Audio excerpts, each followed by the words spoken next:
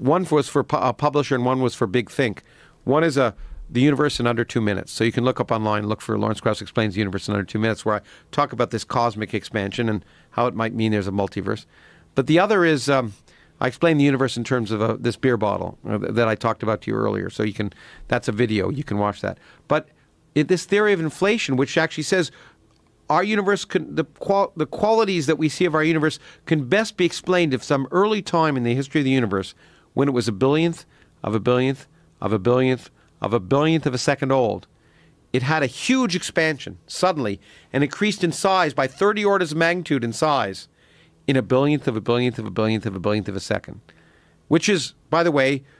particle physics suggests is highly plausible, even though, okay, and then it would produce a universe that looks more or less like we look like, and it's right now the only explanation of how